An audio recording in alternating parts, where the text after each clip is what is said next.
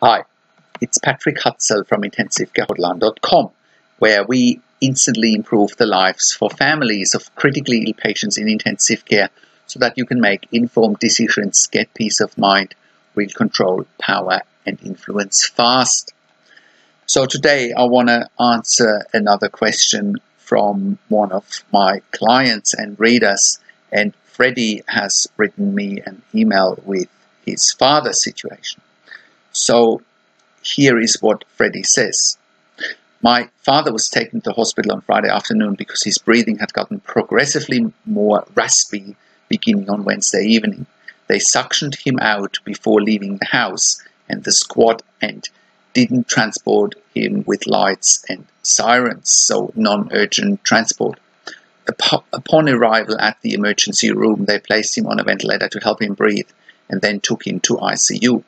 At some point that day, his core temperature was 104.4, which is probably around 39 or 40 degrees Celsius, and his sugar was 425.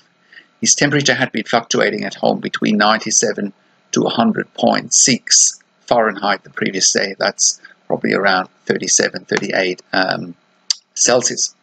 They said he had an infection and they began antibiotic treatment right away, and they ran all the tests. All results thus far have been negative, so they have not yet determined the source of the infection. He's mostly breathing on his own, but sometimes his breathing rate is too fast and sometimes he needs assistance.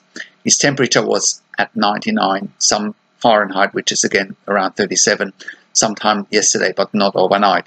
His sugar was 200 overnight and he continued to breathe mostly on his own. He opened his eyes multiple times for me last night and for one of the female nurses, but not for the male nurses.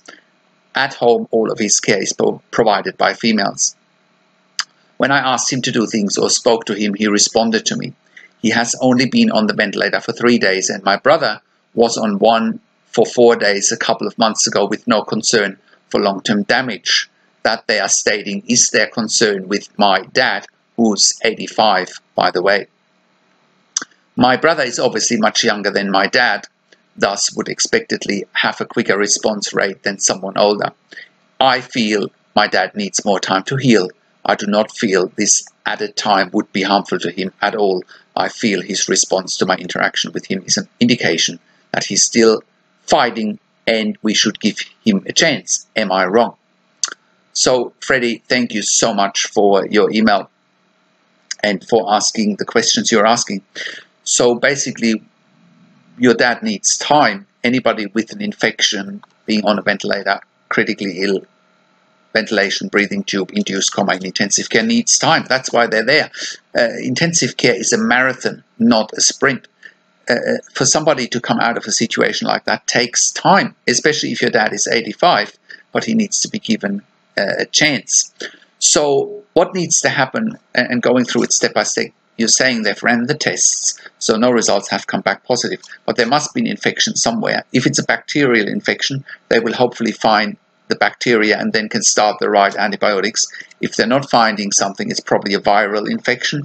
What they need to check is sputum sample, blood sample and urine sample to check for any infections. And again, once they've isolated the infection, start the right antibiotics. In the meantime, they can start broadband antibiotics to have a broad cover and see how you go. As long as your dad is having a temperature, they probably haven't isolated the infection and they're not treating the right infection yet. Other things you need to look for is blood results such as CRP, white cell count. That will also give you an indication whether your dad has an infection or not. If your dad's been on the ventilator now for 3 or 4 days in an induced coma, it's not a long time. It's not a long time at all. You know, once they are treating the right infection, there's a very good chance your dad will get more awake. At the same time, whilst he's on a breathing tube and in an induced coma, he's probably on sedation such as propofol or midazolam, also known as Versed, and he will be on opiates or painkillers such as fentanyl or morphine, so that he can tolerate the breathing tube and the ventilator. People do respond in an induced coma, even though it's only a little bit, but bear in mind the sedation and the pain medication will keep him asleep. So it's probably, best way to describe it, sort of in a twilight zone or in a deep sleep even. So yes, getting responses is not uncommon at all, but at the same time, if he's in an induced coma, you really need to wait until they're waking him up and see what his responses are. Then at the moment, I'm almost bound to say, yes, it's good that he is responding, but it's almost not relevant, because he needs to recover from that critical illness in the first place and then worry about him responding or not, because everything will be so much easier if they are treating the right bug, and then he can wake up from there. Challenges with this situation are that if your dad, for example, has, if they're not treating the right bug, hopefully he's not developing a sepsis, because that would be sort of the next worst case scenario if he would develop a sepsis out of that infection, because then it would be really life-threatening. Your dad could crash with high heart rate, low blood pressure. He probably would end up on inotropes or vasopressors for low blood pressure. You better find out anyways if he is on inotropes or vasopressors, which is another form of life support for a low blood pressure, which often again goes hand in hand with an infection or a sepsis. Hopefully, if they're starting to treat the right infection, hopefully his temperature will come down as well, and then again you will see that your dad will get more and more awake. Other challenges you might come across once your dad is waking up: he may not come off the ventilator straight away because he might be too weak. But if that's the case, you definitely should get in touch with me here at intensivecarehotline.com. Either send me an email to support@intensivecarehotline.com, or even better, to call me on one of the numbers on the top of our website. You also mentioned that your dad had a triple bypass in 2002, but besides a few TIAs and a brain aneurysm around 2004, he hasn't had any major issues in regards to his heart. That's great. Just make sure he's not in any atrial fibrillation or AF. He had an ECG last month, you're saying, and it was found to be unchanged.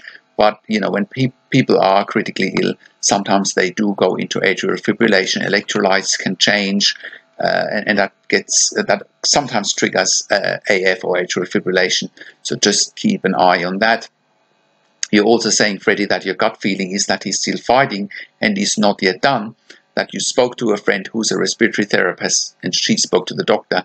Based on his respiratory numbers at that time, she would feel comfortable taking her mother off the ventilator. So we're going to attempt that tomorrow at 11.